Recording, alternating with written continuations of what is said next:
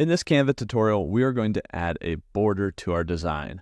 It's pretty easy here in Canva, although there's a few tweaks you might have to do to get the border right.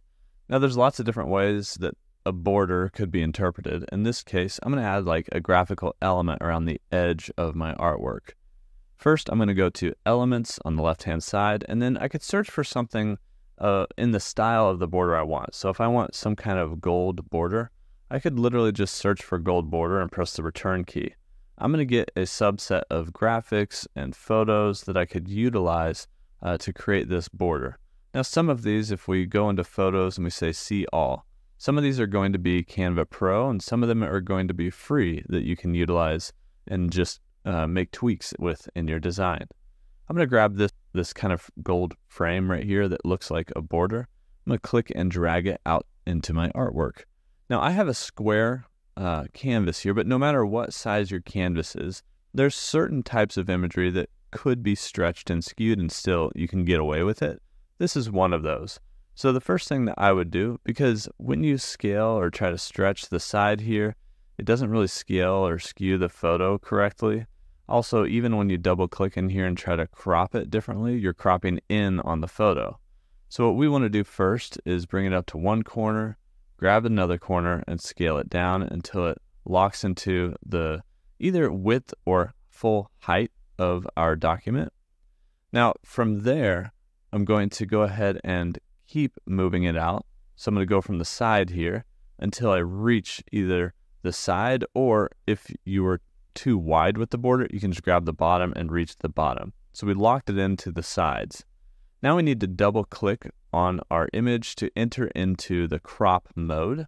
And we're going to zoom out a little bit so we can see the edges of our image. You can see that I can see the top and bottom, but the crop is my document, so the image falls off of that. Well, luckily there's a way to kind of skew this and fit this image in Canva. You have to hold the Shift key on your keyboard while you click and drag a corner to actually kind of skew the image in.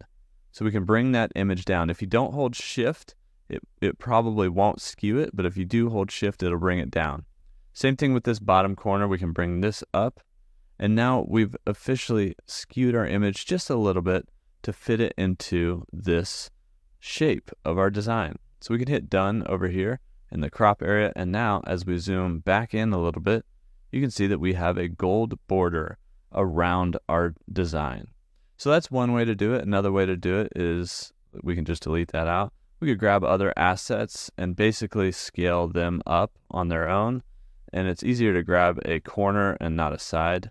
And once you scale this up, like you can bring this off the edge of your canvas to start to create your own style of border here in your designs. So no matter what asset you grab, even if it's this guy and you're just, actually we accidentally put that into the background. We don't want that. I just want him to be out here in the document. Even if it's something like this, you can scale it down, put it in one corner, hold Option or Alt to duplicate it, and then you can rotate it around with this rotation button right here. Hold Shift to keep it in line.